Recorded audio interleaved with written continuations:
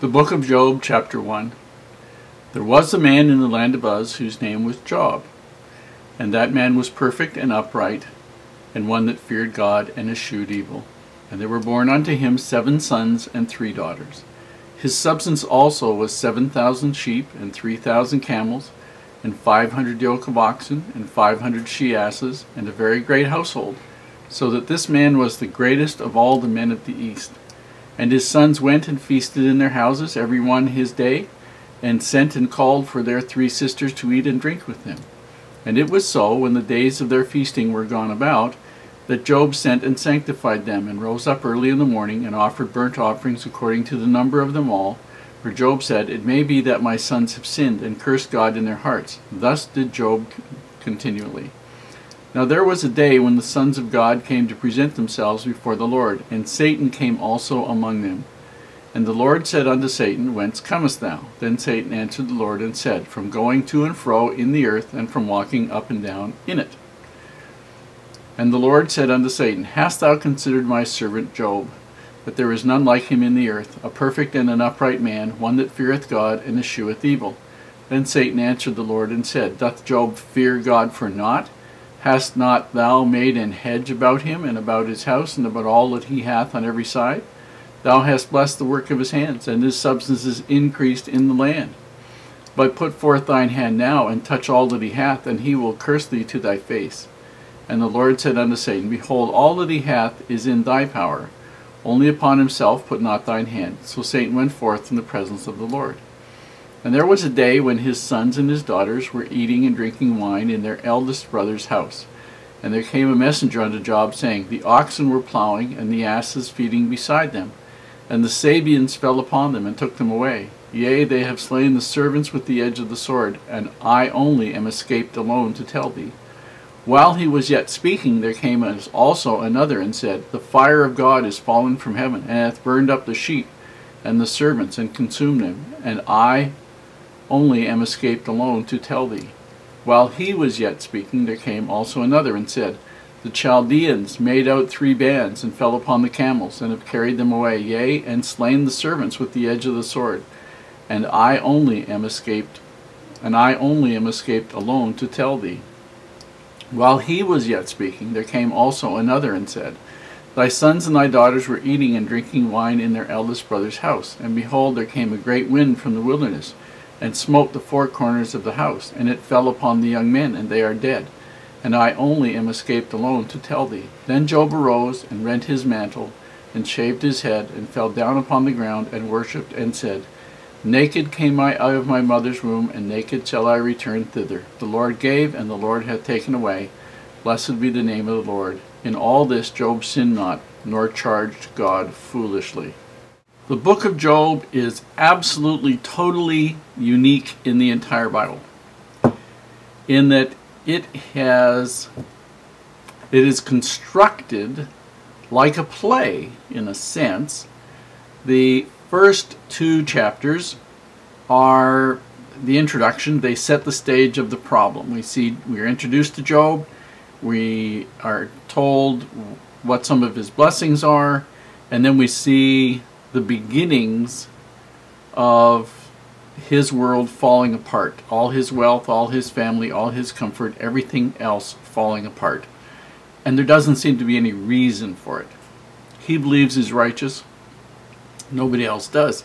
Otherwise, the bad things wouldn't happen to him.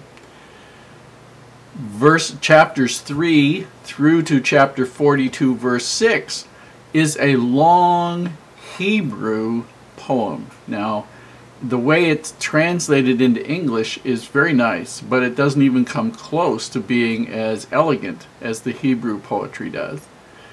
And if you don't know Hebrew poetry, you won't appreciate that, but the English, just understand, is not anywhere near as graceful. The last 11 verses in chapter 42 are sort of the final blessing of God on Job. And the whole book of Job has as its function to try to explain to people why bad things happen to righteous people.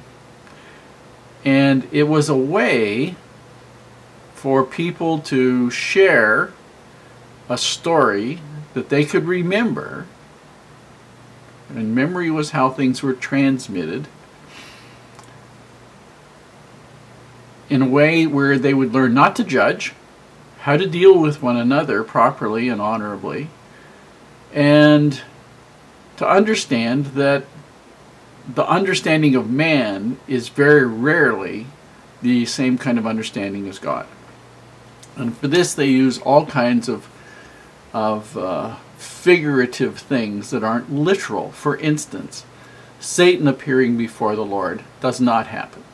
Satan and 1/3 of the heavenly host were cast out. They do not show up and make a bargain with God.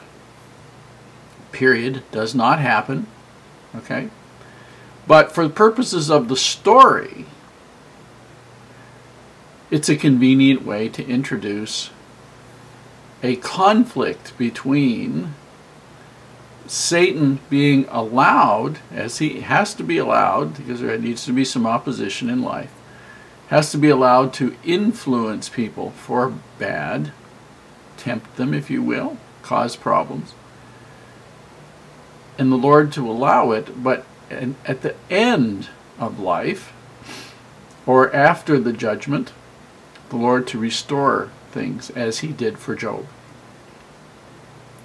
So we understand that there are a lot of literary devices here that you cannot take as literally true. This is a poem and a story for effect. Now, was Job a real person? There are arguments. I mean, if you understood how petty and inconsequential and minor some of the advice and some of the thought processes of some of the scholars were, you would marvel that these people have university degrees. But there are huge arguments about whether or not Job was a real person based on this word or that concept or this idea or where this man came from, all the rest of it, or the fact that it was a poem. Now, it doesn't make any difference whether it was a poem any more than if you said, well, there was a play written about Martin Luther King, for instance, or a movie done about Martin Luther King, or a song about Martin Luther King. Just because there was a poem, a story, a play written about Martin Luther King wouldn't mean Martin Luther King was not a real person. Him being a real person, or anybody for that matter, has nothing to do with whether or not somebody writes a play, a song, or a story about him, or makes a movie about him. Those things just are not connected. People, whoever put the story together, wanted to use a literary form to make sure that this was rememberable and memorable, so that the people who heard the story, because this was a book all by itself, it was not part of anything else. It was put together in the Bible about 300 years after Christ's birth, 300 years after his death.